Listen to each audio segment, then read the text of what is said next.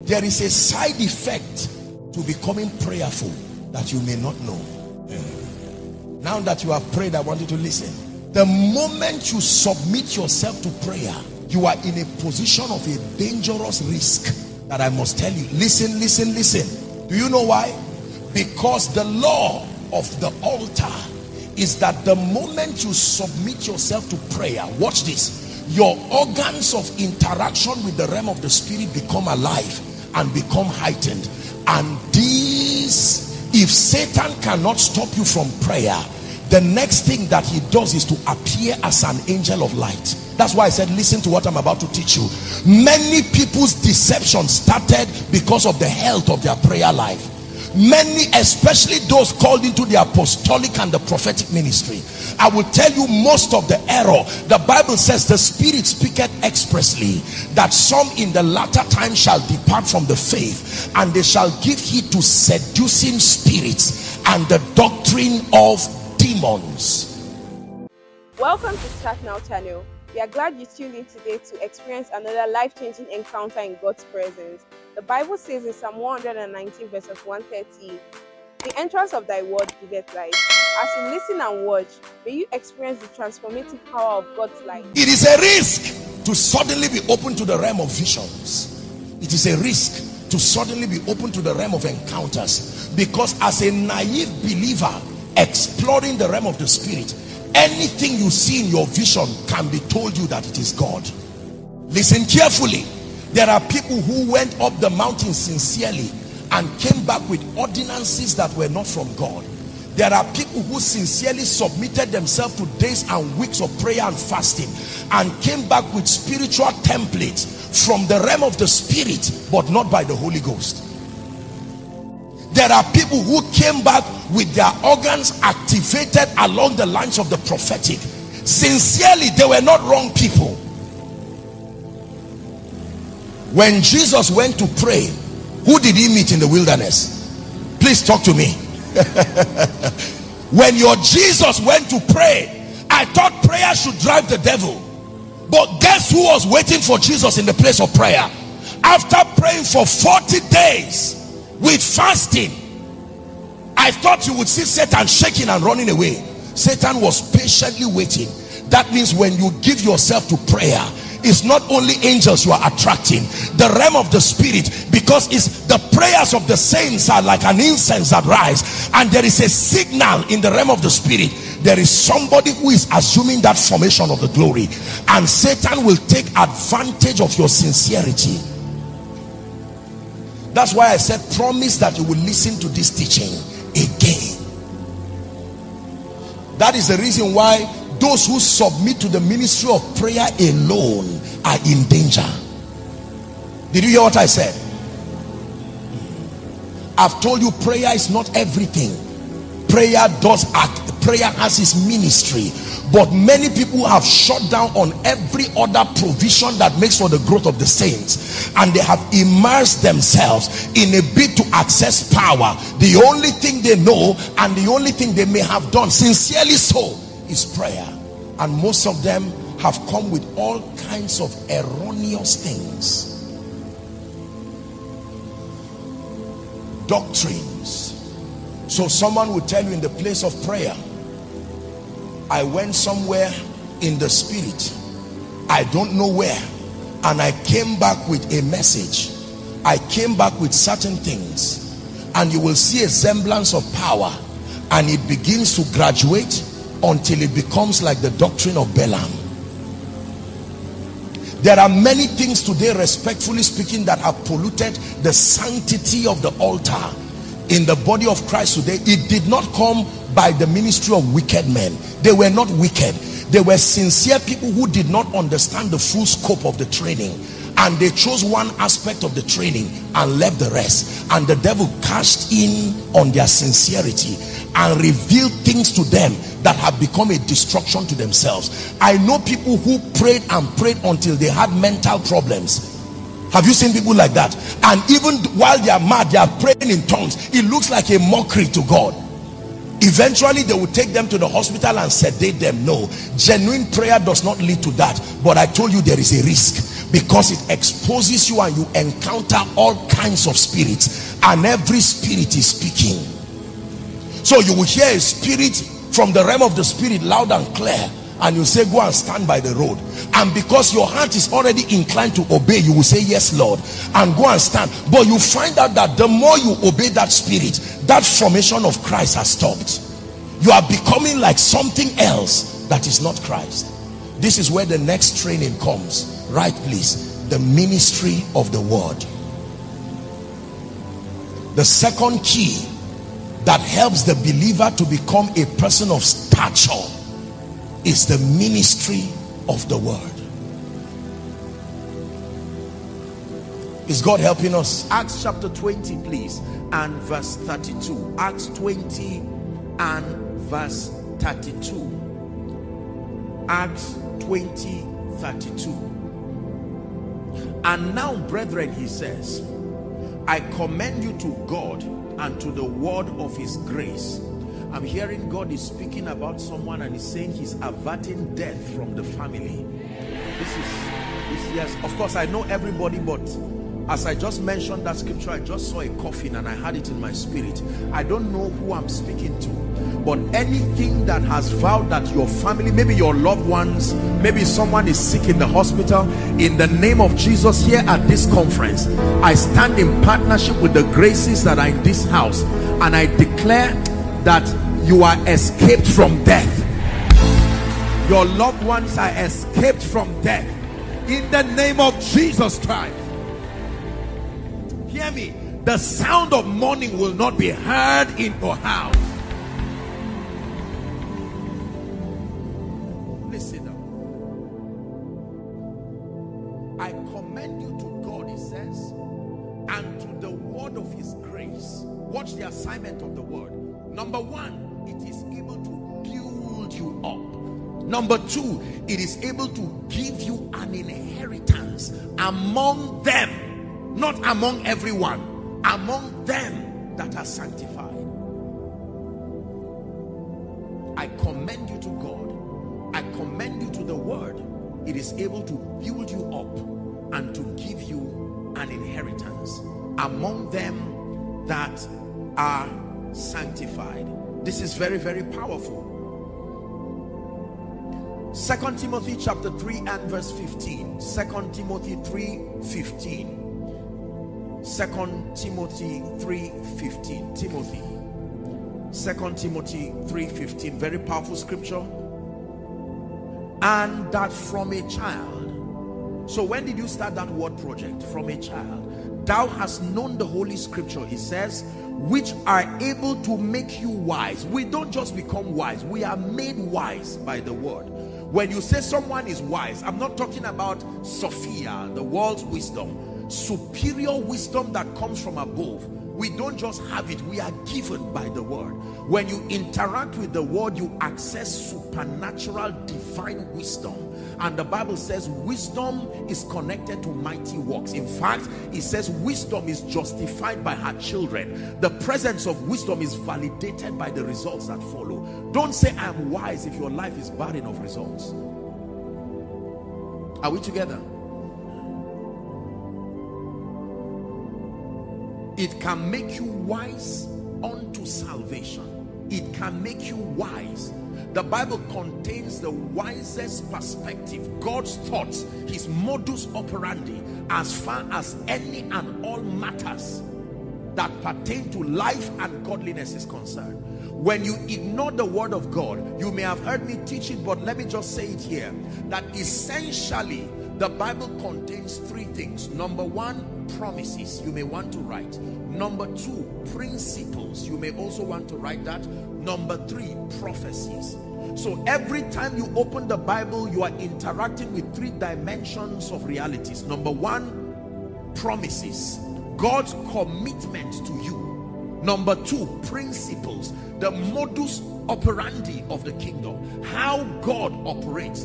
Number three, prophecies, a compass that guides you into a meaningful life, in the midst of all that happens in society. We are not surprised today because the Bible is a prophetic book. It already told us darkness shall cover the earth. Any believer that is grounded in the word should not be surprised. Being shocked and surprised is proof that you have not accessed the wisdom that comes with the word. Did the Bible not say perilous times shall come? Did the Bible not say nation will rise against nation, kingdom against kingdom? Those are not principles. That is the prophetic operation of the word. But you can find the promises. Deuteronomy 28 from verse 1 and 2. And it shall come to pass, for instance, it says, if thou shalt diligently hearken to the voice of the Lord, to do and observe all that I command you this day, that these blessings, all these blessings shall come upon you and shall overtake you. It says you shall be exalted above all the nations of the earth, and all these blessings will come upon you and overtake you. Promises. There are conditions tied to them. Then there are principles. The Bible tells us through parables that the kingdom operates this way, and it will use a story to illustrate a biblical principle. For instance, there is he that scattereth and yet increaseth. There is he that withholdeth. It's not a promise, that is a principle.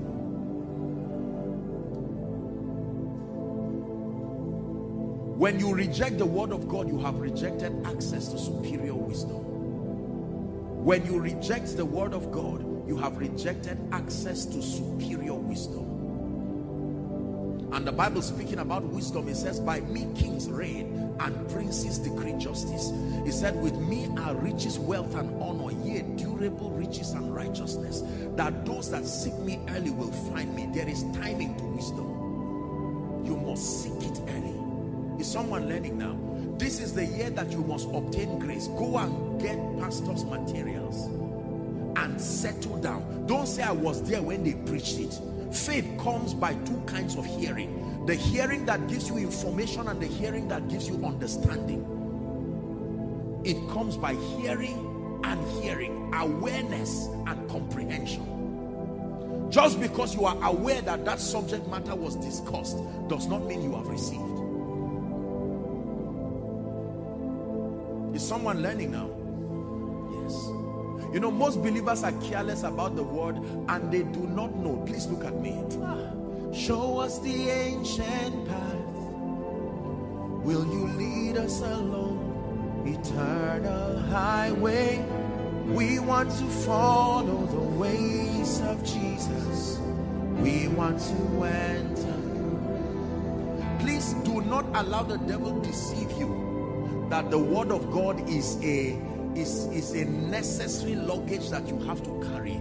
Contained here are stories of people who have gotten what you are looking for. Is it prosperity? You will find it here. Is it the lifting power? The Bible here, written here, was a shepherd who became a king. Written here was a prisoner who became a prime minister. How high do you want to rise that the word of God does not have something to tell you?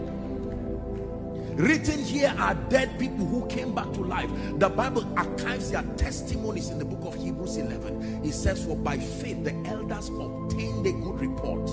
Then you begin to read, through faith this happened, this one happened. It says the things that are written aforetime, they are for our learning, so that we through patience and the comfort of scripture might find hope. Apostle, right now my health is failing. Go and read the book of Job, and I will show you a man health failed and it was a global news, and yet he still came back. Apostle, you don't know how much I've lost. Still read the book of Job and see a man who was the richest in the east, and everything plus his children died. But I love chapter 42 and verse 10 of Job. It says, and God restored Job when he prayed for his friends, that he had twice the things that he lost. Everyone who rejected him suddenly started coming, and the Bible says everyone brought him a piece of money. Apostle, people misunderstand me in my office. Go and ask Joseph and his trouble with Potiphar's wife. Good people can go to prison too, but they only go to prison to end up in the throne. The prison is where good and bad people meet together, just like the cross. But I can tell you, sincere people don't remain in the prison the same way sincere people do not hang there and remain there.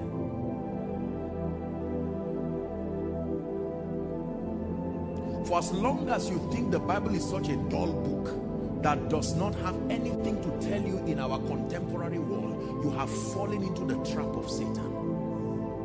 How about people who became so wealthy and forgot God and misused the money? Go to the book of Ecclesiastes and watch the repentance of a fallen man, one who had everything you can ever imagine. The preacher wrote confessing that everything my eyes desired I had. Do you know what level of loss that is? That you don't have control. Anything your eyes saw, you carried. And instead of reading many books, there is no end, and much study is a weariness to the soul. Hear the conclusion of the matter. Fear God, he says, and keep his commandments, for this is the whole duty of man.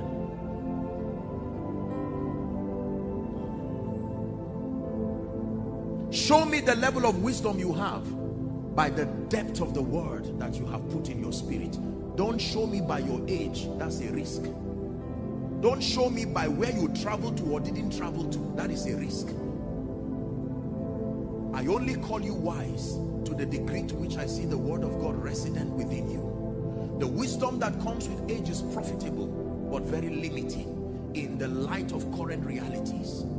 The wisdom that comes through academics is very useful, but you have seen experts to their knees. The things that are happening in the world today have caused people to rethink their concept of intelligence. But there is wisdom that comes from above, and that comes by the word. For someone, God is telling you, don't allow the devil keep deceiving you. You may not have a job, but you have a Bible. Start there. Use the time and start there. Father, open thou my eyes that I may behold wondrous things from out of your word. And you will find where it was written concerning you. The Bible says in Luke chapter 4 that Jesus came and the scroll of Isaiah was given to him, and he found where it was written concerning him. There is something written concerning you, but you must find it. When he found it, he said, this day is this fulfilled in your eyes.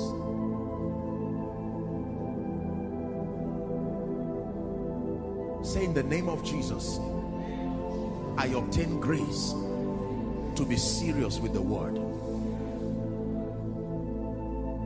5 minutes, one verse, that may be for a baby Christian, but the challenges that are looking for you, they require a plethora of scriptural wisdom to deal with. You cannot afford to freelance your Bible study life. You just pick one verse and say, can you send me any verse to comfort me now? You need to be serious. You need to obtain grace.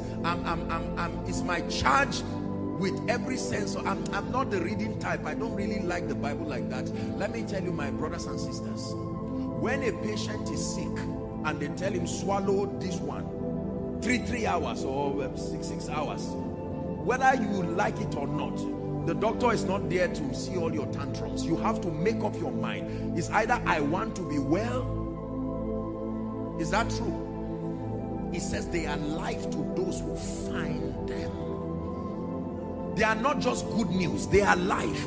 When the Bible says something, it says, my son, pay attention to my words, incline your ears to my saying. It says, do not let it depart from your mouth, keep it in the midst of your heart. Then it says they are life, not to everybody, to those who find them, and health to their flesh. Your security is based on your knowledge. Wisdom and knowledge shall be the stability of your times. Fear and loving God today and doubting unnecessarily tomorrow is because the word is not settled in you. I tell you, if you make this year the year that you sit with the word, some of you need to go and look for a bookstore, buy a Bible, buy a material or whatever, whether electronically or what. Just settle down and say, Father, I obtain grace. Spirit of the living God, breathe upon my mind. I'm tired of swinging like a pendulum from pillar to post based on the things that happen around me. I contend for stability, and that by the word. Jesus himself knew what to do. May you know what to do this year. Please shout amen again.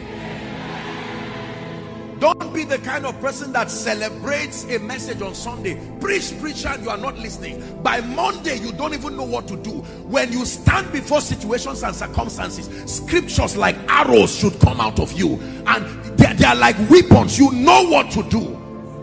When someone says, over my dead body for you to rise in this office, you don't have to argue and start shouting. You know what to do. There is a mystery. You surround yourself with mysteries like chariots. You know what to do.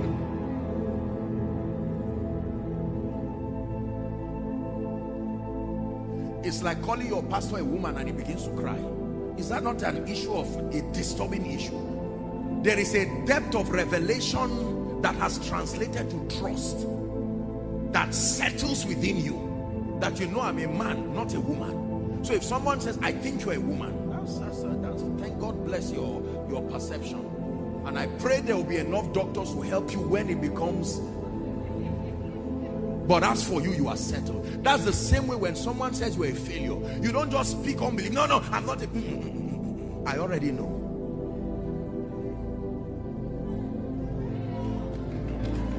There is the speaking that is out of fear, but there is a settled reality. This is not pride. Jesus said before Abraham was, I am. He was not lying. Are we learning? The ministry of the word. Please, if you don't get anything among the things that I shared today, leave this place with a renewed passion to stay with the word. Make it a project. It takes discipline. Concentration is not a gift. You have to settle down and make up your mind. Sleep, hold on, I'm studying. You will enjoy me when I sort some things in my life, but for now you need to stay. Don't join people who, the Bible says on the seventh day God rested. You are resting on the second day. We only rest on the seventh day. Many people are resting on the first day, resting on the second day. A CEO that has labored for years is now resting. You who just graduated, you are also resting. No, sir. Let's learn from scripture. We rest on the seventh day. You're just starting ministry, no influence, nobody knows you. We are not even sure whether you are saved or not, and you are resting. I must walk the works of him that sent me while it is day. It says, for the night cometh when no man can walk again. Are we together? The Bible says a diligent hand shall be made fat. You find that in scripture. Then you go and apply it. 7 o'clock you get up and you open your business. Say, what are you doing? I'm just starting. It takes diligence to establish credibility.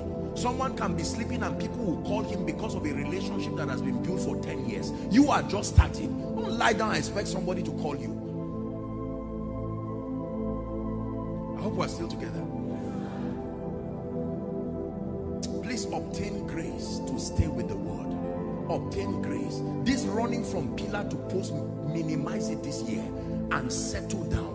Let's come and knock the door of your house and say, look, I'm studying. Not because I have a sermon to preach, because I have a destiny to fulfill. There is a mandate upon my life and I will not fail. Lord, open my eyes. And you are studying and light from heaven enters you. And like someone who is drunk, you begin to rejoice. It says, I found your word and I did eat it, and it was a joy and a rejoicing to me. I sense in my spirit that David's Christian Center will record phenomenal testimonies this year. That, listen, there are supposedly, for want of word, ordinary people, pastor, who as at this conference may be sitting quietly, but by March, when they come to stand here, they say, my life is a testimony that the word produces. Listen, carry beans or maize seed and keep it on top of your table. It does not grow, because although it is seed, there is something you must do with it. Are we together now? Many people have gotten precious seeds, wonderful seeds, but we are not engaging it. The ministry of the word. We believe you were blessed by the message you just watched. Let us know what stood out to you in the comment section. You can also support our channel by liking and sharing our videos, so more people like you will be able to watch these powerful messages. We celebrate you and see you in our next video. Thank you.